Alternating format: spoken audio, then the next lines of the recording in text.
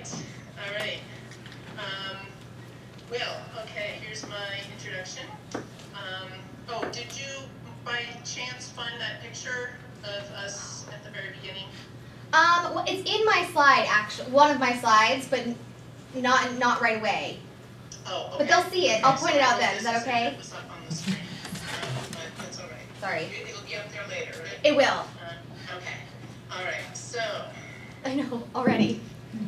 Haven't even started yet. It's a very bittersweet feeling to be introducing Jane Bradbury's dissertation defense. I'm happy, of course, that she's accomplished so much and is now reaching the finish line of a long process. I'm sad that I can't be there in person, and so I have to rely on this wonderful invention of Estonian geeks to be able to speak to you from Bolivia and to be able to hear Jane's talk today. I've asked Jane to show you one of the pictures that was taken back in October 2006, which I guess you'll see in a few minutes. It's a before picture that we took of our lab group in our brand new lab at that time. Jane was one of the 3 graduate students who embarked on a journey with me then, back when none of us quite knew where we were going. Jane is the 3rd graduate student and 2nd PhD student to finish in my lab, and so this represents the last stage of the breakup of the group that you'll see in the picture she'll show you later. Sorry. Major transition in my lab when the last one of the initial cohort is defending her thesis. Perhaps you can understand why it feels bittersweet.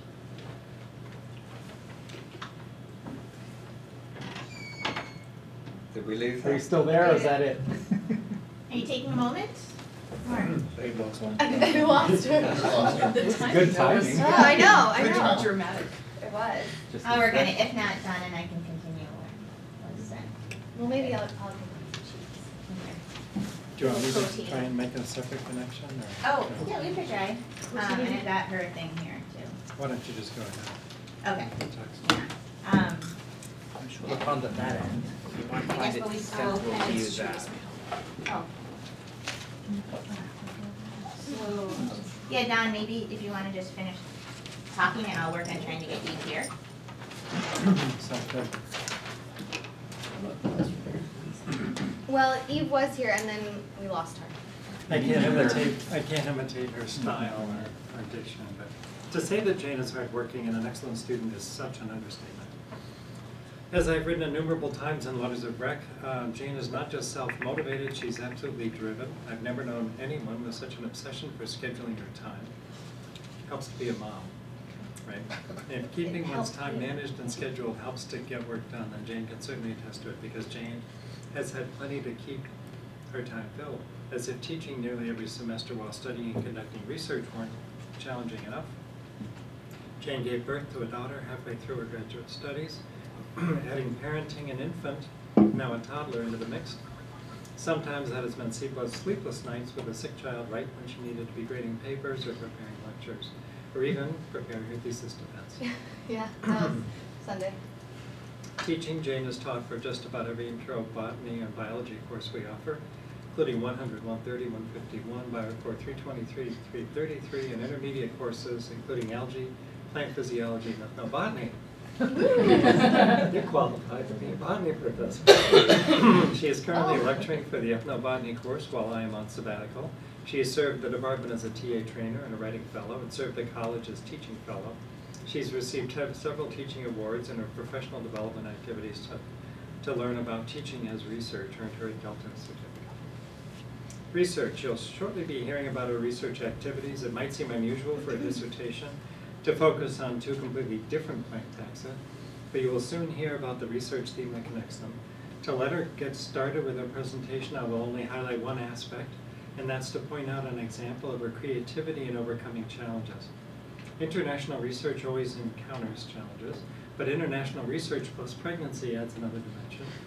When Jane found she would be unable to harvest and extract the yucca samples that had been cultivated in the common garden in Peru for her research, because her baby was due at the very time when she would have had to travel, she had a creative response.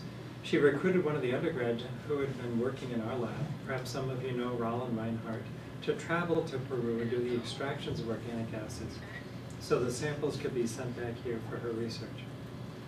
This added time to her overall graduate studies, but nonetheless made it possible for her to finish the work. It's hard to imagine how the dynamics of my lab group will change after Jane moves on to other endeavors, but I know we all wish her well and all the best. Hi, Eve. Hi. Now I hope you will all enjoy hearing about her dissertation research, and thanks for providing such a nice written introduction.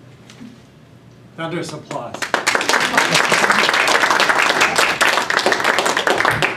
So Eve, are you good? I just will leave you here. I hear you now. I just hope it stays connected. I guess that's the only question is we won't know if you cut out.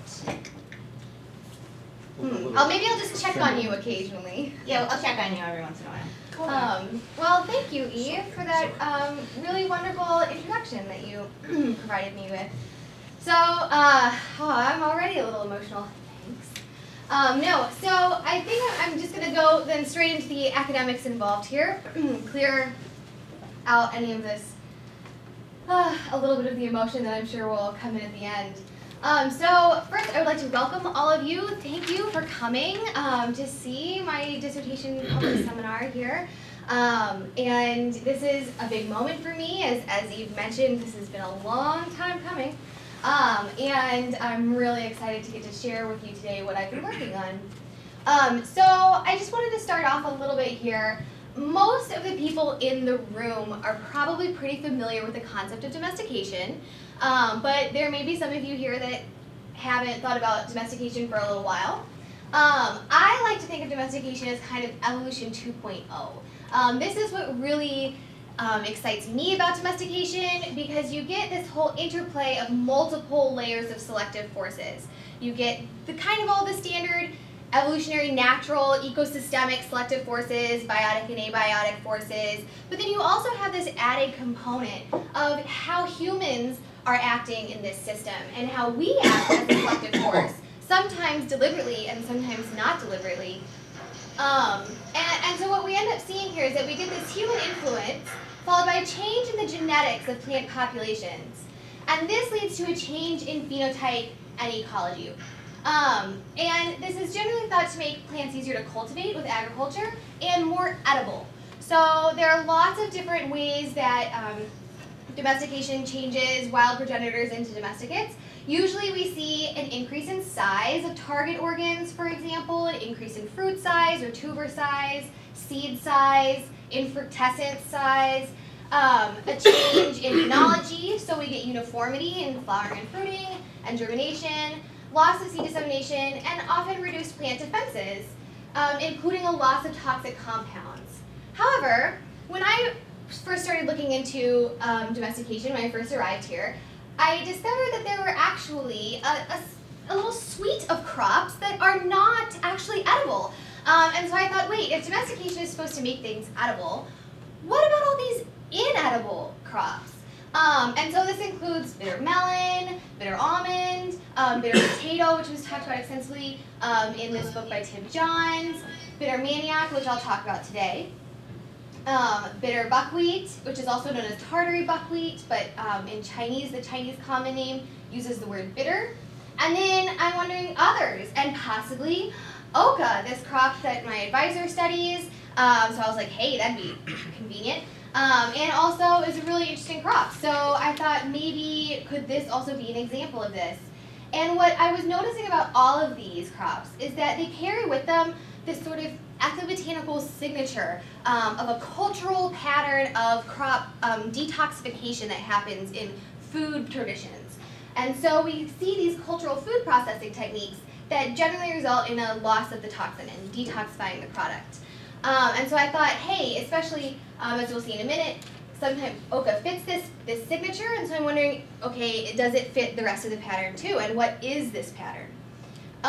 So I started basically by looking in Manioc, and then again continuing on with oca. So I'll tell you a little bit about both of those crops before I tell you about my specific research with them. So Manioc has a lot of common names. It has a lot of common names in the sort of major world languages, and then it has also many, many other names in lots of local, smaller, lesser spoken languages throughout the world. So in English we call it manioc or cassava. Cassava is better known, but there's a little bit of a controversy over which one is the better common name. The taxonomist in me sort of scoffs at common names like being better than one another, but people argue that cassava is derived from native words that are about the flower and refer to the cassava processed product, as opposed to manioc, which is derived from native words that are of the living plant. So I will attempt to use manioc, but I will use them both. And so don't get tripped up too badly if I start using both of these common names interchangeably. You also may know it as tapioca. This is, in fact, the tapioca that's in the tapioca pudding at the grocery store. Or you use it as a thickener in pies. So we are familiar with this plant, although not in its traditional context. It's generally cultivated for its starchy roots, and it has a huge amount of varieties, cultivars, and land races. So huge diversity over the globe, and it's very important globally, especially in developing countries. It's the 4th most harvested starch crop in the world, and the 2nd most harvested in developing countries. So a huge source of calories for some very poor countries, and therefore very important for subsistence. Okay, so it's also generally clonally cultivated. It's described as being clonally cultivated, and this is accurate in terms of what farmers plant is they plant clones and cuttings, but what we'll see in a minute is that there's actually a much higher rate of incorporation of sexual offspring into the clonal stock than maybe we had previously anticipated. And here's, of course, what really interests me about cassava is this separation between bitter and sweet cassava. So almost all the varieties can be classified into one of 2 groups, where you see bitter containing more than 100 milligrams per kilogram fresh weight of hydrogen cyanide, and this is sitting right at the human toxicity level. There are certainly bitter manioc at the upper end of the spectrum that produce enough cyanide to be acutely toxic to humans upon consumption of not particularly large amounts. But certainly all bitter manioc are chronically in the range where they would be chronically toxic if consumed without detoxification on a regular basis. However, sweet manioc, they have less than 100 milligrams per kilogram of cyanide in them, and they are not toxic. They can be eaten without detoxification. Cyanide in manioc occurs as 2 cyanogenic glycosides, linimering and lutestralin, and these are both cleaved by the same enzyme, linimerase. So the 2 glycosides reside in the vacuole in the plant cells, and the enzyme resides in the cytosol, so that when, it's an excellent defense against herbivory, so that when herbivory happens and the cell is crushed, the cytosol and the vacuole come in contact with one another, and the free cyanide is released, therefore hopefully poisoning the herbivore, and then the plant continues to live. And so here, this is this reaction down here, and interestingly enough, it also produces acetone, which I kind of wonder about if there are any effects from that. Just toxic. And so generally in bitter cassava, the cyanide must be removed to prevent poisoning. So these are some pictures courtesy of the Smithsonian Institute, the Canela Indians in Brazil, and this is the general process for detoxifying manioc. And so what you see here is first you have to peel off the epidermal layer off of the rootstock here, the starchy roots, and then they grate it. So this is the really important step where the cells are broken open and the enzyme comes in contact and the cyanide is released. And sometimes in some places they wash at this point to wash the cyanide away. Other times they'll just put it straight into the traditional structure. It's called a TPT, and it's a woven structure where when you push it together it will expand, and then if you pull on it, it will tighten, and the juices containing the cyanide will flow out, and you get a resulting cake of cassava pulp. So that sort of sets the stage for cassava. So now how does oca compare to this? So Oxalis tuberosa is a traditional Andean tuber crop. So while cassava is native to South America and the southwestern rainforest and Brazil, Oxalis tuberosa is native to the Andean highlands. We're not exactly sure where yet, but somewhere along there in Bolivia, Peru area. And it's cultivated importantly as part of the traditional agricultural rotation system for farmers from both Quechua-speaking descent and also Aymara-speaking descent. And what's another really interesting thing about it to me is that it is an octoploid. So it's got 8 copies of all of its chromosomes, which just really sounds like a lot of DNA to me. So I kind of have always been interested in polyploidy because I find it to be very foreign in terms of what would be possible and within my own concept of biology, but then also because of what effects it has, which turns out, this little spoiler, a little tease here, becomes important later in my talk. So as I mentioned, Oka is native to the Indian highlands here, and specifically we think more, it's most heavily cultivated in this area, but it does get cultivated even in northern Peru and sometimes in Ecuador. And here we see the ranges of the 2 traditional ethnic groups that cultivate Oka. And so here we see the range of the Quechua-speaking peoples throughout southern Peru all the way up, and then even up here in Ecuador. And the Quechua-speaking peoples currently are probably most well known for being in the same area and descended from probably the ancient Incan Empire. And so when you go to Cusco, this is Machu Picchu here. It's a picture I took on some of my field travels. And then here are some women in Cusco who are dressed in traditional Quechua garb, leading llamas around. And I unwittingly snapped this photo thinking, oh, authentic tourist experience. And they immediately started asking me for money. So watch out, they're there for pictures, and I definitely gave them money, but I was like, oh, this is not the authentic tourist experience I thought it was. But so I love including this picture in there because it has such a, I remember that moment so well, like, oh, here I am, first world, moving on. And so then Oka is also cultivated by Aymara-speaking peoples that are primarily, the Aymara nation is primarily located within the political country of Bolivia, but then also a little bit here in southern Peru, especially around Lake Titicaca.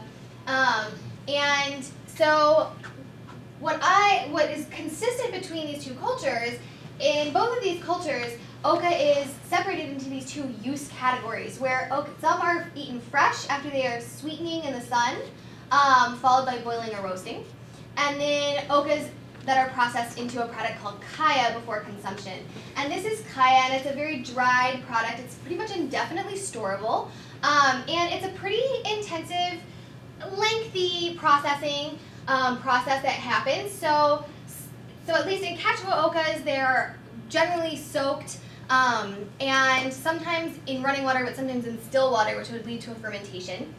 And then after about 2 weeks of that, then they are taken out and they are squeezed extensively to squeeze the liquid out, and then they are left in the sun and then also out at night to gather frost to have alternate freeze and heating drying periods. And this produces this kind of frozen, freeze-dried product here. And in Aymara communities, they generally differentiate between kaya that was soaked and kaya that was not soaked. And so they will make kaya without soaking. But both of them make kaya. And in fact, what we see if we look at a little bit of folk taxonomy is that we see 2 main categories here, the use categories, okas that are not processed and okas that are processed.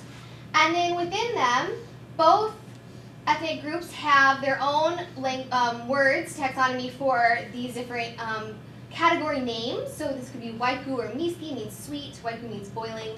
Keni means sweet.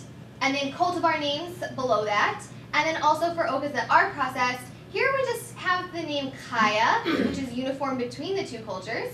And then cultivar names poshko and luki. And poshko means fermented or sour. And so this, I'm wondering, is perhaps related to the presence of organic acids in oka tubers.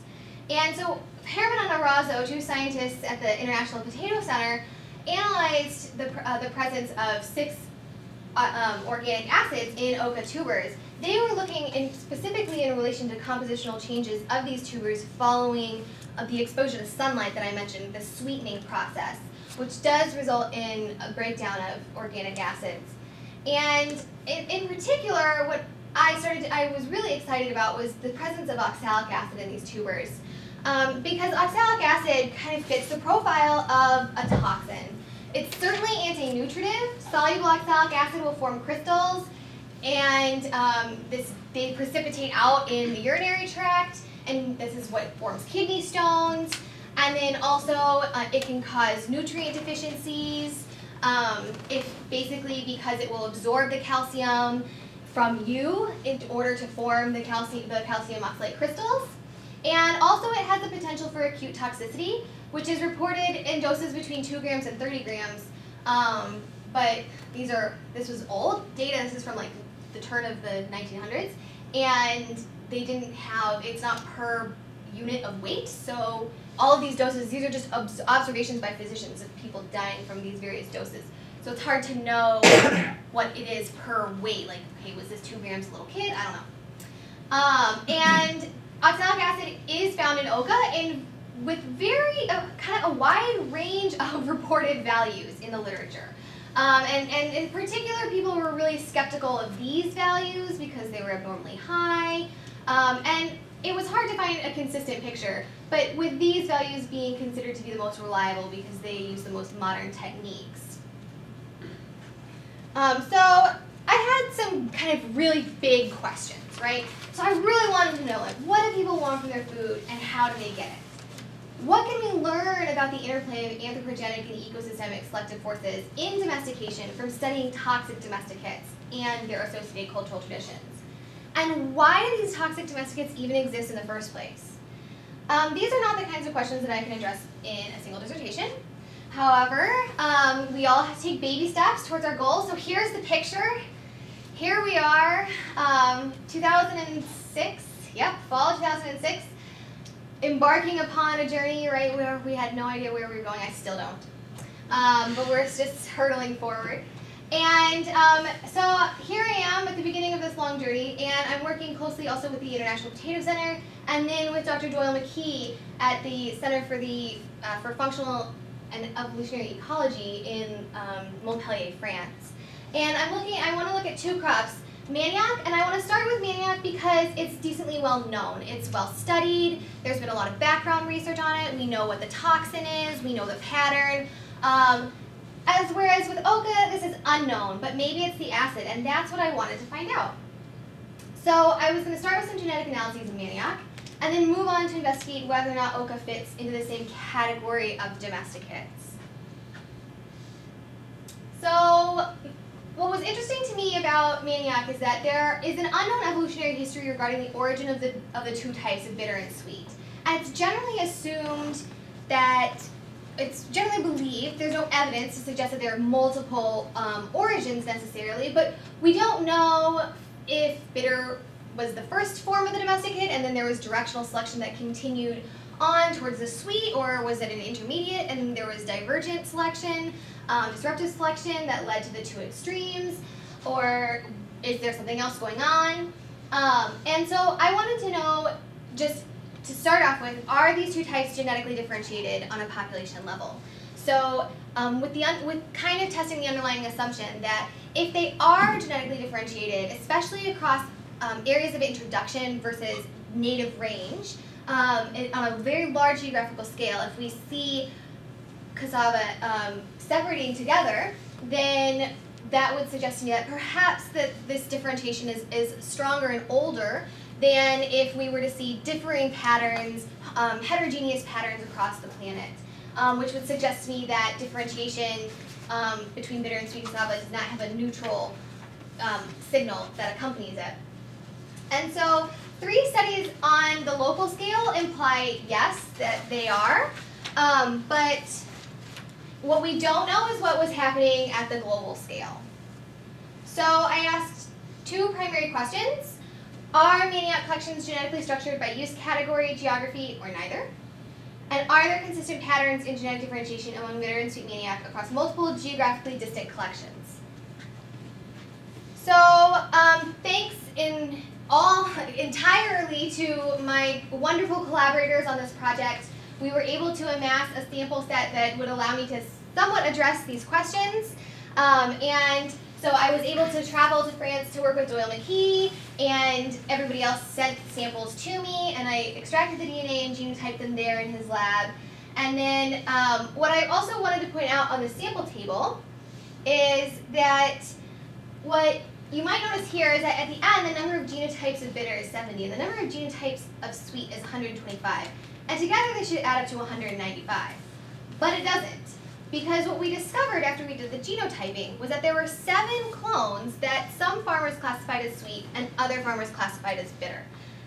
This was very, in a way, concerning to us because it's very important for farmers to be able to accurately classify their cassava, or else they run the risk of being exposed to cyanide. And so, especially in Africa where a lot of the protein does not contain a lot of the sulfur-containing amino acids, which are necessary for cyanide detoxification in the body, the potential for cyanide-based diseases is really strong. And so when we started seeing the evidence that farmers were inconsistently classifying their clones, this was immediately a red flag for us. And in fact, what do we see when I look at genetic differentiation? So this is a double principal coordinate analysis. And basically, this is a way to visualize a distance matrix that's constructed between genotypes. So the farther apart points are on this graph, the higher their dissimilarity is. The less similar they are, the more different they are from one another. And the closer together they are, the more similar they are genetically. And so what we immediately noticed was that, and in fact it turns out to be a significant differentiation, this group of the bitter from South America were significantly differentiating from everything else. And there was no other significant differentiation throughout the group. And this was really kind of interesting to us because we were like, hey, how come these South America bitter and these Africa bitter are giving us a different signal? And when we look in South America, just at South America, what we do see is a significant differentiation between bitter and sweet. And we also see geographic structuring, which this p-value is for bitter and sweet. And yet when we look in Africa, we do not at all see the same pattern. In some ways, it's always nice presenting these two figures side by side because they're so obviously different. I sometimes laugh when I have to say, look, it's different. But so what was really, and then you see here that there's no evidence, statistical evidence for differentiation. And what we started really wondering here, well, first, what was important is that this pattern here was supported by similar results from Brazilian land races. So I forgot to mention my sampling table. You also might maybe notice that I don't have any samples from Brazil, which would be pretty important if I'm going to be evaluating the native range of Manioc. But however, there's another graduate student, another PhD student, Gilles de Mulin, who is working with Charles Clement, and she is doing this exact project, but for Brazil. So we didn't want to take over anything there. And generally, now we're kind of cooperating so that hopefully someday I kind of dream of combining our data sets when everybody is published and finished. But right now, it is nice to know at least that in her results, she sees the same pattern of the differentiation of bitter and sweet Manioc in Brazil. Additionally, other studies have previously shown that Manioc from French Guiana and bitter Manioc from French Guiana and bitter Manioc from Brazil are genetically very similar to one another. So initially I just said, okay, this is not evidence to me for any kind of like carried over ancestral division between types, except then things get a little tricky because when I put things through structure to get a quantitative picture, I saw this exact same pattern where the French Guiana bitter were very different, but now I could see very clearly that it wasn't so much that they were different, so dramatically different from everything else, but that the Africa bitter were, genetically speaking, structurally almost exactly the same as the Africa sweet. And so now I'm thinking, wait, what happened in Africa? And we had several possible hypotheses. Could there have been a second derivation of bitter from sweet?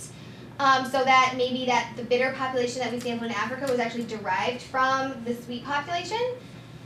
this is unlikely due basically to the history of the introduction of bitter cassava. So in Africa, manioc was introduced primarily to provision returning slave ships, and it was introduced in order to make the flour, in order to make the processed food product. So it was definitely not the sweet cassava that was being introduced. It was the bitter cassava that was primarily introduced to the country. So this made the ancestral state of manioc in Africa is bitter. So this made this first hypothesis really unlikely. Could this just be the remnants of a founder effect or some bottlenecking that happened? And so I used rarefied allelic richness as my primary measure to address this. And in sweet manioc, I did find some evidence for bottlenecking here, but then I did not find evidence for a founder effect or bottleneck in bitter manioc. And this could be accounted for just simply by the fact that bitter manioc has been being introduced to Africa many times and for much longer than sweet manioc has been being introduced to Africa. And so founder effect was unlikely due to this high allelic richness. And then I thought, but wait, what about sexual reproduction? Is this possible in a polarly propagated crop?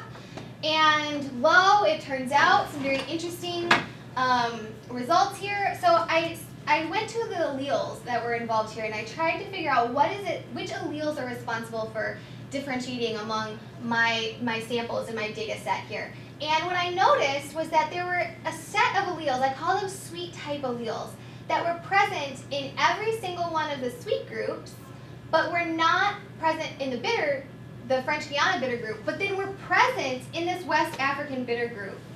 And it was really these alleles that were driving a lot of this pattern of pulling the West African bitter to be more closely related to the sweet overall, the global sweet picture, than the other bitter.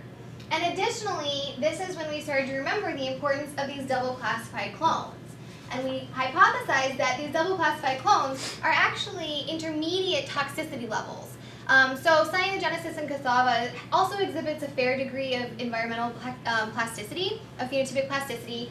And so basically, if there were to be hybrids between bitter and sweet offspring, then these offspring could easily, in some environments, be bitter, and in some environments be sweet. And so we're starting to realize that in Africa, somehow the sexual barriers between bitter and sweet cassava have broken down. And what we realized was that this was, so not only was sexual reproduction supported by the apparent admixture of sweet and bitter alleles in Africa, but it was also supported by observed differences in cultivation practices between South America and Africa. In South America, bitter and sweet manioc are separated in the fields. This also serves an additional use for the people because what they do is they put the sweet manioc by their home. So they cite the reason for this is a difference in predation. And so sweet manioc are prone to predation, and so what they do is they put it by their house and they can guard it and keep the predators away more easily. And then also when the herbivores come to eat the sweet manioc, then they will shoot the herbivores and hunt them. So it's like this extra layer there. And then they put the bitter manioc in the forest because it can survive in the forest and doesn't need the attention. However, in Africa, they are not separated. And so what we started to realize is that this loss of the traditional knowledge surrounding how to grow and process this crop in the end, is having some pretty significant impacts on the public health in the countries that are in cassava growing regions. And so we're wondering if this is actually can help explain a sudden rise in cyanide-related chronic illnesses that particularly Mozambique and other countries in West Africa have seen rise since the 1980s. And so, in conclusion for the cassava portion, what we see is there is a genetic differentiation in South America. There's no differentiation in Africa. And we don't think this differentiation is hugely historic because we believe that it's being maintained via agricultural separation in South America. Could this be disruptive selection, directional selection with pauses? We're still not sure. Gilda is hoping to now include some wild stuff with her Brazilian analyses so that maybe she can help answer some of these questions. And then since being introduced to Africa, we see a mixing of alleles and use categories, which is resulting in illness. And strong evidence for sexual reproduction in the crop. So how does this relate kind of back to those big questions? So what do people want from their food and how do they get it? So with Manioc, what I learned from all my studies on Manioc is that food storage obviously is really, really important for subsistence societies. And culinary value, so often people describe bitter Manioc as tasting better. They love the flour that it makes. They love the bread that comes from the flat bread that comes from the flour. Pest resistance, so cited, and some evidence scientifically to suggest that Manioc, particularly to herbivores, has a higher, bitter Manioc has much higher pest resistance. And then, but then there's this labor cost, so we have the sweet Manioc, right, to then kind of balance out some of the labor. And we still aren't sure about the evolutionary history that resulted in this, but we're certain that it's just at least one progenitor. There's still no evidence for multiple progenitors. And so, however, now what about Oka? So we get food storage. Is pest resistance an issue? What's the history that's going on here? And what can we learn about the interplay of these selective forces? So with Manioc, maybe this conflict is circumvented with processing and agricultural techniques. But when there's inadequate transfer of this traditional knowledge, we get disease. And then in Oka, well, you'll just have to wait and see. 10 seconds. So is there a biochemical difference underlying Oka's use categories? Does Oka fit into this pattern? And is Oka biochemistry consistent across ethnic groups? Do Oka use categories differentiate from one another based on any of these variables? Ethnicity, use category, neither. What can we learn regarding Oka's evolution and basis for Oka's use categories? So these are the questions that I set out to answer. I started by going to Peru and taking some pH measurements of all of the Okas that are grown in seep's germplasm collection. So here basically is this data. So this data does suggest, at least in the Quechua Okas that are in seep's germplasm, that acids do seem to be a difference between the use categories. So here's the distribution of these, and you can see first off that the collection is vastly skewed towards these low acid varieties. And then there are a few down here that did have significantly lower pH. And here is the box plot just kind of representing the same data. And this does come out to be significant, although I forgot to put my finger. Sorry. But the real question comes now, which Oka, or which acid is going to be responsible for this pattern? And so, also, what about these Aymara Okas? And what variables are affecting Oka population structuring? Acid content, boat taxonomy, farmer ethnicity. So, starting out to investigate organic acids in Oka, I sampled from the seep and the Manihot germplasm.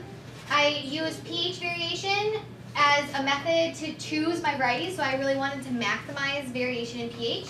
And then within that, also representing these 5 groups in this boat taxonomy scheme. So, unprocessed from both Quechua and Aymara, specific cultivar process from both Quechua and Aymara, and then this also just some random Okas that were just called Kaya, but that were from Quechua localities.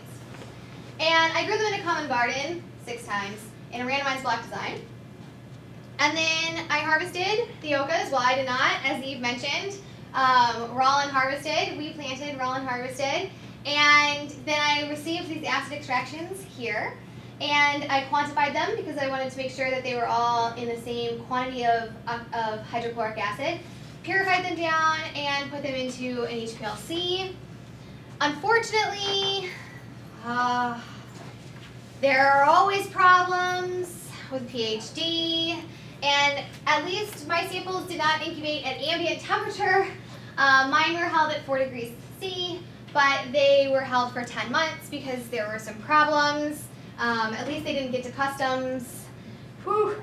But yeah, so it was also necessary that I do a degradation experiment, and luckily I actually found Oka being sold in a grocery store in Austin, Texas when I was visiting my parents, and I was like, oh my god, it's there. It was one of those moments, where you think, there's so many times you're like, oh, this is never going to happen. I'm never going to finish this. And then you're like, oh, I can't do this degradation experiment. That's going to be the end of me. And you walk down the grocery store aisle over Christmas break, and it's just sitting right there. And you're like, wait, how does this happen? And so I brought those ochas back with me across no international borders, in spite of Texas's best efforts, and brought them here, and I extracted them and quantified their organic acids on the very first day, the day that I extracted them, and then again a week later, and then again for 6 more weeks. And then I waited, and it's funny because I stopped because I thought I was going to graduate. Oh, here, and maybe like here, and maybe here. And then I got here and I was like, hell, it's been a year. I might as well do another measurement and see what's going on. And so what was really remarkable to me, well, first, I was at least very relieved about was that oxalic acid remained very stable. And that was not such a surprise to me because this extraction protocol was designed for oxalic acid. It was not designed for these other organic acids, but I thought that it would do well enough. And it perhaps would have done well enough if I could have analyzed them on day 0, but even the amount of time it would have just taken them to ship me had they shipped them to me right away would have caused a significant depletion in these other organic acids. And what's also interesting about this degradation pattern is that it is the same pattern that happens that Herman and Arazo reported in the ochas when they are sunned, and the tubers, and when they are put in the sun and the organic acids degrade. I think that it relates to the inherent properties of the acids, specifically size and branching number. And oxalic acid is really small. It's the smallest of these organic acids, and just doesn't have as much to lose. Okay, so now that I was confident in my data, I had to let go of the other organic acids and just work with oxalic acid.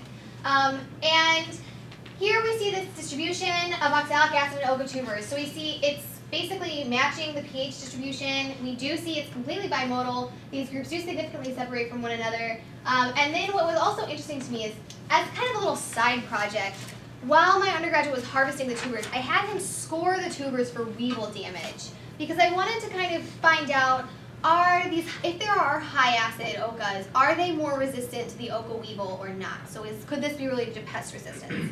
And actually what I found out is that they are not significantly more resistant to the ocha weevil. And so I'm not saying that this should be taken as some like sort of definitive, oh, sour ocha is not more pest resistant. There are plenty of other pests to look at, particularly water molds are a big problem.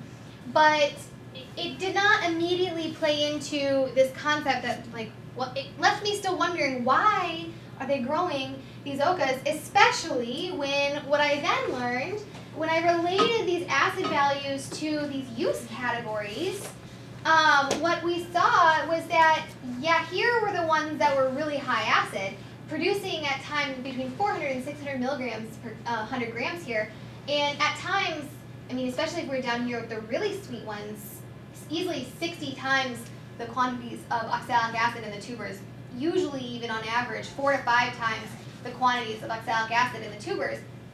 And these super sour ones, they're present only in the Pochko group. So none of the other processed ochas came out to be producing significantly greater quantities of oxalic acid. Maybe they produce significantly greater quantities of a different organic acid. I don't know, because I couldn't get that data. But this was then additionally confusing to me because it's like, okay, wait. So if they are obviously processing low acid ochas into kaya, and they don't need high acid ochas to make kaya, and the high acid ochas aren't better against at least the weevil, why? And I don't have the answer to that question. I hope someday I will. But we'll see here in a minute that these high acid ochas get even more mysterious. So in the meantime, we've got an incomplete correlation of folk taxonomy and tuber oxalic acid content. We have some of the four genotypes, some of the Pochko ochas accumulate significantly higher quantities of acid in tubers. And now I'm asking, what sort of patterns of neutral genetic differentiation do we observe? Farm ethnicity, folk taxonomy, acid content now, these are the three variables I'm really concerned with.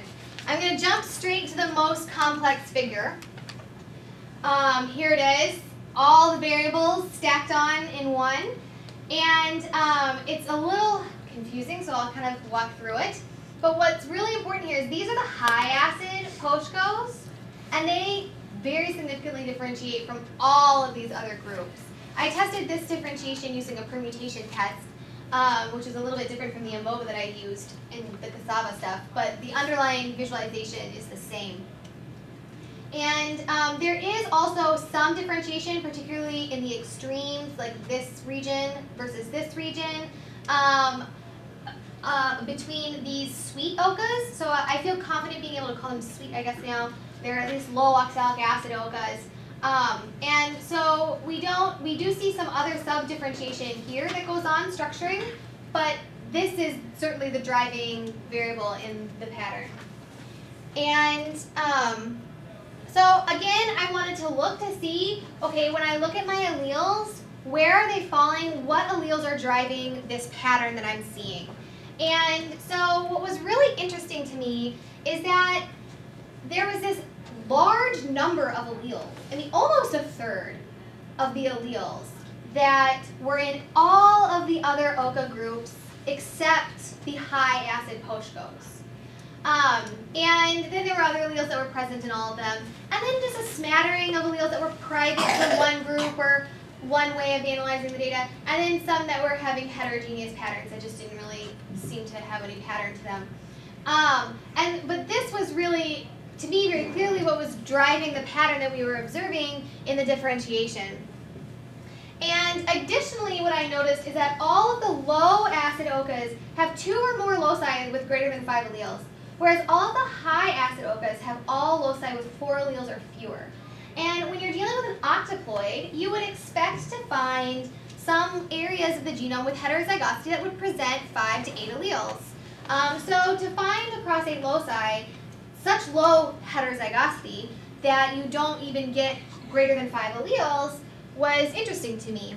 And I thought could also account for this pattern that we observed. Additionally, there is evidence for low ploidy in OCA. And this is Kelly Vivanco, because I forgot her little title. And Kelly and I have worked together at SLEEP a couple times, and now we are collaborating on a publication that includes this flow cytometry data, where she identified 7 poshko accessions that have 1/2 of the DNA content of octoploid OCAs. And in her accessions that she found this included 2 of my high acid OCAs. And so what I realized is that now we have evidence that 2 of these high acid OCAs are strong evidence that 2 of these high acid OCAs have half the quantity of DNA, are probably tetraploids. And then other evidence that the other 2 of these high acid OCAs fit the same genetic pattern on a genotypic level. So I really wanted to confirm the existence of these low ploidy OCAs. So I went back to Peru. And here I have to thank Lauren Moscow. She'll be thanked again too. But these are her OCAs that she did in her field collection. It was just fortuitous that I just happened to stay long enough to be able to collaborate with her. It's been such a wonderful collaboration. So it was great that I was able to go and harvest leaf tissue that was mutually beneficial to both of us. And I targeted 76 of her collections to use for flow cytometry analysis to quantify their nuclear DNA content. All the OCAs I gathered belonged to the Quechua processed use category because I wanted to know if I had evidence from my previous genetic data that some of them were octoploid anyway, and some of them would also possibly be tetraploid, targeting the poshkos for the possibility of tetraploids.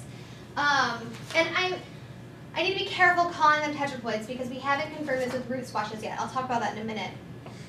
But what I found when I did flow cytometry is that there is a bimodal distribution of samples that have the same quantity of DNA in them as known octoploid OCA standard samples, and then a whole set, 19 samples, that had half the amount of DNA. And we are using this to infer ploidy. However, it's important that we know that there are multiple mechanisms by which a cell could have half the quantity, the nucleus could have half the quantity of DNA.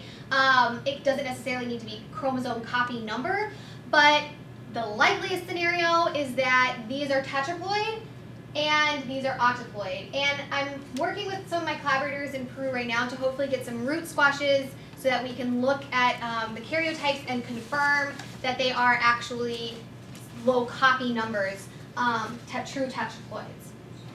But so this was really exciting to me, and I'm continuing work with these 19 samples thanks to Elizabeth Kavekis, who is also going to be mentioned in a minute, but who happens to be here, who is working on genotyping these samples for me, and hopefully we will be able to see a similar pattern with the tetraploids differentiating. And I'm hoping that when I get the genotypes of these tetraploids, the two that I have acid data for but don't have flow cytometry data for, that those genotypes will be there, and I'll find the clones, and then it would all be together. We'll see. So when we kind of pull it all together and look at these two crops together, what do we see? So we see similar cultural patterns, but with very different evolutionary histories. So the presence of two different ploides in Oka really confirms for sure that there are separate origins for this crop, but it also raises questions in terms of is the tetraploid and the octoploid, did they come from completely separate origins, independent events, or is there a stepwise domestication process that's going on with multiple hybridizations? So there are a lot of interesting evolutionary questions that are raised by the confirmation of the existence of inconsistent ploidy in Oka. And this is very, very different from any of the evolutionary history of cassava that we know of.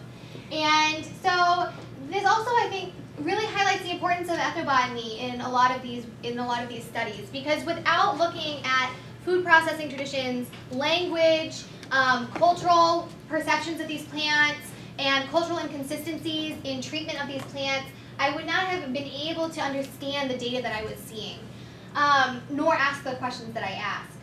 And in the future, what I'm really hoping to do is confirming this 4x versus 8x in Oka, and the correlation with oxalic acid production.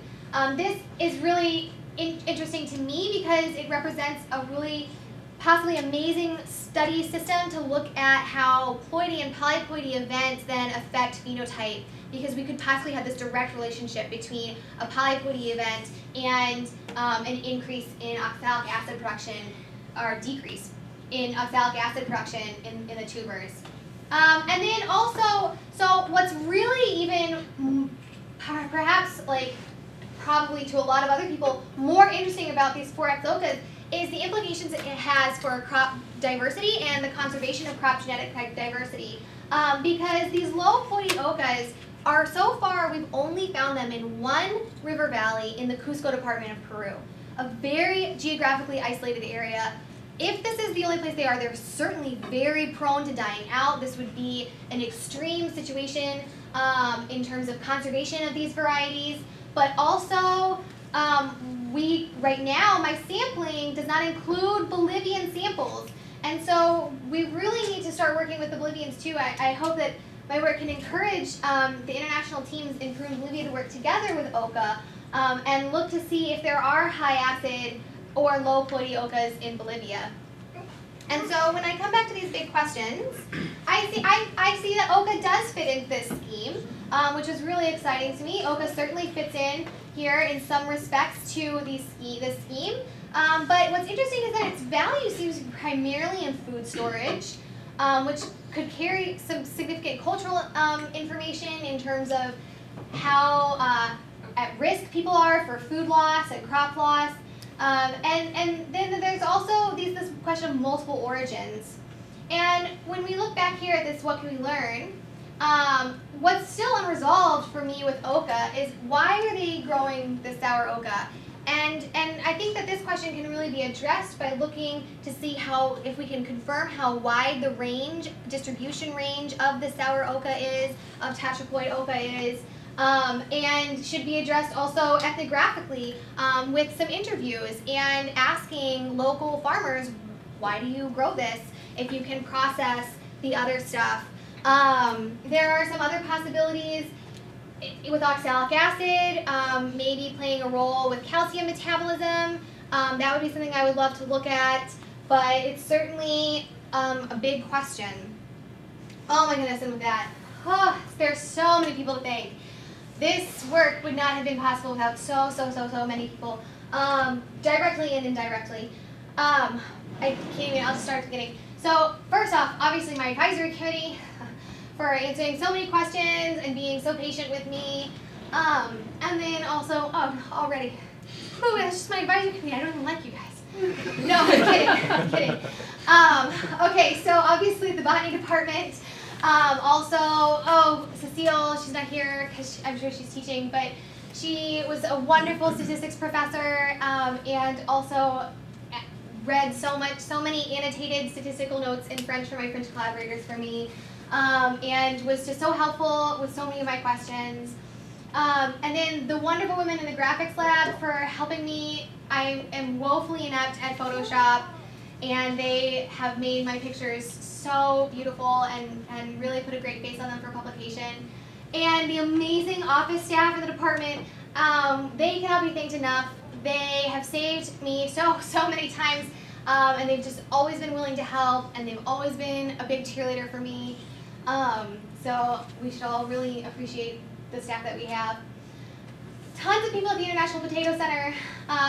David Tai, Carl Terizo, Septahan have all served as the leader for the Crop Genetic Resources Conservation Division. And so I worked with each of them closely. Dr. Gabriela Burgos let me use her lab. Senior Francisco Vivanco, it works at the field station in Huancayo and coordinated all of my planting and harvesting and was a wonderful mentor and guide to me, and also took really good care of Roland when I sent him there. Kelly Vivanco, my collaborator. Tom Toribio for guarding my okas and helping me, for planting them really. Although Sam did a lot of the planting too. And tons of people also for my research team in France. Professor Doyle McKee, Laura Benoit for teaching me how to use Gene Mapper, Marie-Pierre Dubois for teaching me how to use the lab, Caroline Pouillet for just always being there with me and tolerating my sometimes terrible French mistakes that I didn't know I was making. And then for Kiara and the entire team there for letting me, or for doing the genotyping for me, and in terms of using their ABI sequencer. And then Professor Jean-Claude Devidienne, who helped oversee the exchange. Many undergraduates, I should have put their pictures up, but I don't have all their pictures, and I'm sorry I ran out of time. Roland for going to Peru, and I'm so glad that that opportunity helped him get the experience that got him into graduate school where he is now. And Allie and Jesse both for helping me do the DNA extractions for my common garden samples. Peter for his work with flow cytometry, and Elizabeth for her continued work with genotyping. You have all made such huge contributions to this work, and many of them will be on publications with me. Funding. I was paid some money sometimes to do this. And in particular, Graduate Women in Science funded me twice, once with a travel award and then with a large grant fellowship, which really made possible the second 2 chapters of my dissertation and paid for about half of the 3rd chapter too. So also the Botany Department, Davis Research Grant, yay, twice, thanks guys. Judy Croxdale Award for Women in Science, Biology Travel Grant from LNS, Tigre from LASIS, and then also the FACE exchange brought me to France. Oh, the family and friends slide. Couldn't have made it through. Oh, I'm this guy, right here. This is my family. And it's my sister-in-law's birthday. Yay! Happy birthday, Sarah! Whew, you gotta give me an anchor on this slide. My mother-in-law came and watched Elle for 2 of my field trips to Peru. Wouldn't have been able to go without her.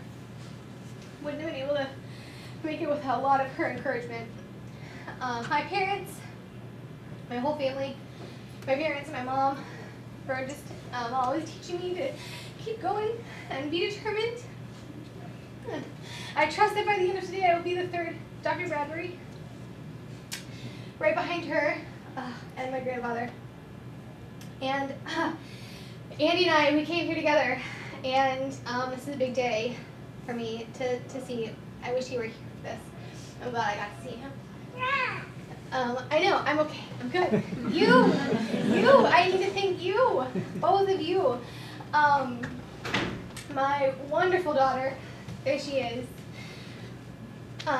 She is always so much happiness in my life, and even on the worst days I can come home and she's so happy to see me, and it makes me feel like a completely different person. I totally could not have made it through this without her. Oh, and Sam. This Thanksgiving it will be 8 years since Sam decided to move across the country to be with me here. And I know that it took me maybe 3 weeks here for me to realize I couldn't do it without him, and I called him and I said, I need you.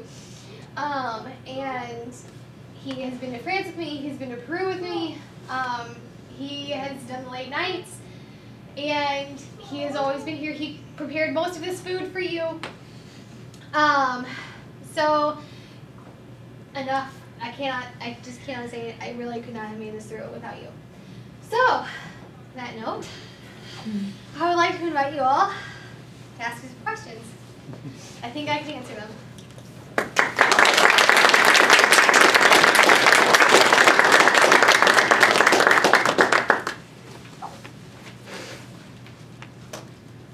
Yeah, Ken. Can I ask you a question about the bittersweet maniocs, the one in Africa that are neither bitter nor sweet? Right. I was a little confused by that. So the sampling, were you saying that clone, which you could recognize for some feature, some farmers called it sweet and other farmers called it bitter? So when we did the genotyping, and we would get our genotypes, then we would find that the same genotype, independent samples, we duplicated genotypes a lot in our sampling, and that the same genotype would be found. Some farmers, when we collected it, said, oh, this is a bitter, and then the same genotype other farmers had reported it being sweet. I see. So you, based on the genotype that you did in the lab and then went back to the people. Well, we went back to the original field notes. Oh, okay. Because when they were collected. Was that grown in the same environment? No, definitely not. So it could be environmentally induced? Which normally the environmental variation in cassava cyanogenesis is not great enough to account for kind of the gulf between the bitter and the sweet, but if there were situations where they were sexually mixing, that would absolutely be possible. What kind of differences were in the environment? Well, so the variables that are impactful for cyanogenesis, nitrogen availability is really important. So increased nitrogen availability increases cyanide content significantly. And then also water limitation. So if there were drought, that will increase cyanide content. Those seem to be the two biggest variables that affect cyanide content in cassava. But you're just speculating on these hybrid clones, right? You don't actually have evidence that under different environmental conditions. No, right. We wouldn't. Cyanide production. Right. We don't have. So we did not get any cyanide data for the plants we collected. We just had classification data by the farmer. Could that help explain the incredible range that the published literature shows from 20 milligrams all the way to 500? That's oxalic acid. Or, oh, I like it now. It's great. Okay. Never mind. I'm glad I do that. Do they also process the manioc the same way in Africa? Or? They don't use the TPT. Well, and most people don't use TPTs anymore either. I mean, there are a lot of varieties, but it's all variations on the same theme of smashing, leaching, drying.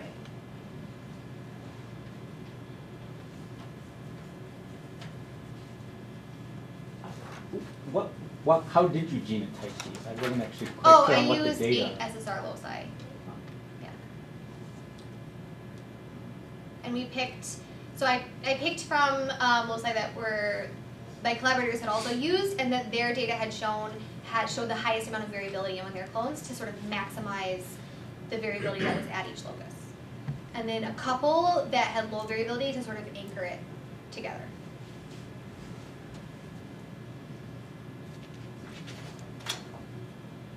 I have other questions. Oh, well, keep on going. It's easier. It's so interesting. It's very interesting. Turn on your sound, but then she got quiet.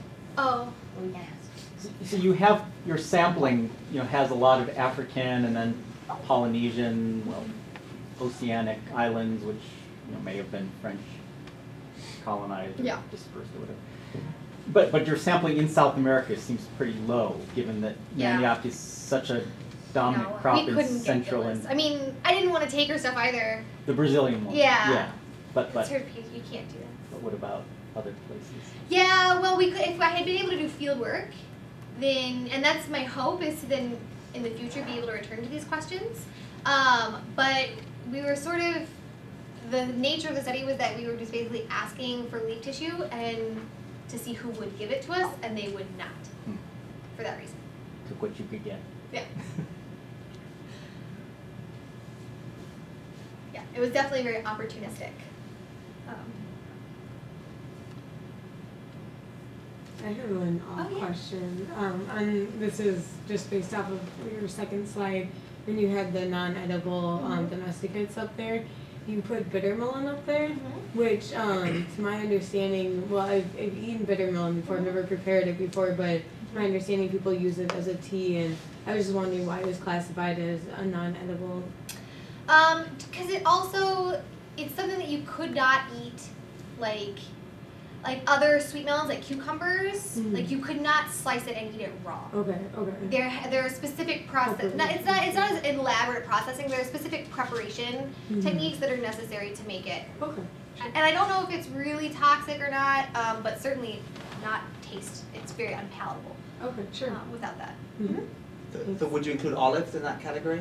Well, I guess olives don't have the other kind, right? They all need to be processed. Okay. So sweet melon, that species is also It's available. it's sweet. the same genus, but they're Okay. currently classified as different species. But that's always sticky, right? We don't know. I have not seen evolutionary studies done on bitter melon. I think it's pretty understudied. So, with the ocas, is there a way like they can see the plants or the tubers and say these are more acid than? No, actually, and in the field, when Eve asked them to identify them, they taste them, and then they say, oh. And the pochko are always pale yellow, but there are sweet ones that are also pale yellow, So and then. So maybe that's the reason why they simply are treating the plants like, oh, maybe they are acid, so we will treat them all. Wait, no? Lauren. They plant them on completely separate fields Okay. and deal with them almost as two different crops. Oh.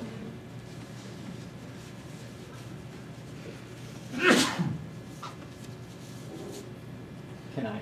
Yeah, go for it. I mean, I don't know. When do I stop this? Yeah, this is my last. Okay. I don't know much about the origin of the octoploid oca. Is there a diploid progenitor or some closely related species?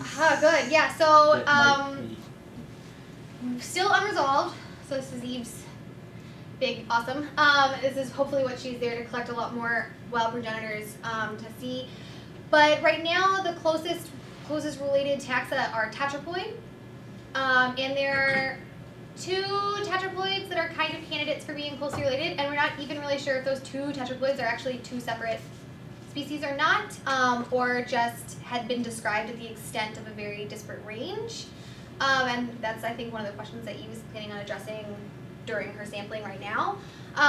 But we don't know in terms of, it appears as though there's possibly a signal for an autopolyploidy event, but we don't know when that happened, so we think that there was some hybridization that happened. There's strong evidence for it being an allopolyploid where there's hybridization that would happen, but then we also don't know, did that hybridization happen to form the tetraploid and then there was a doubling, or there are lots of possible ways to come up with 8. Could those factor into this reduced genome Yes. sour? I think. So I think that there was probably some sort of stepwise scenario where maybe you had the tetraploid, wild tetraploid, and it was domesticated and it was sour, and then there was another hybridization event that created the octoploid. But that's just what I think. There are a lot of possible hypotheses still. I don't remember if you said, has anyone done just pH on the wild ones? No. So that would also be something I would like to do.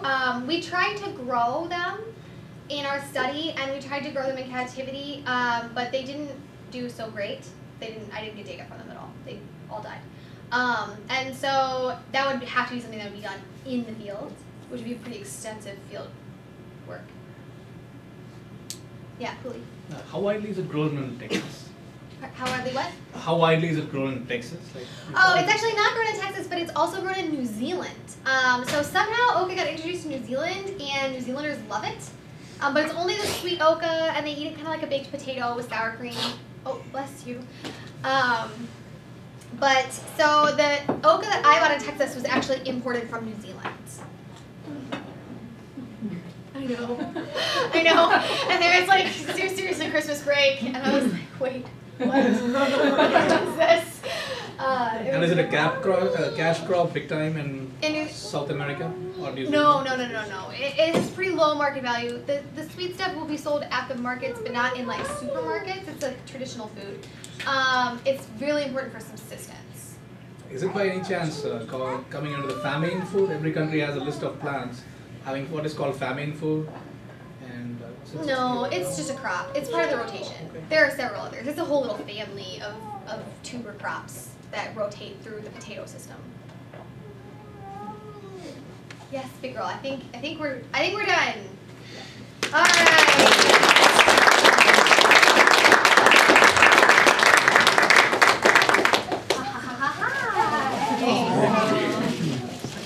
Why are you growing a wild man?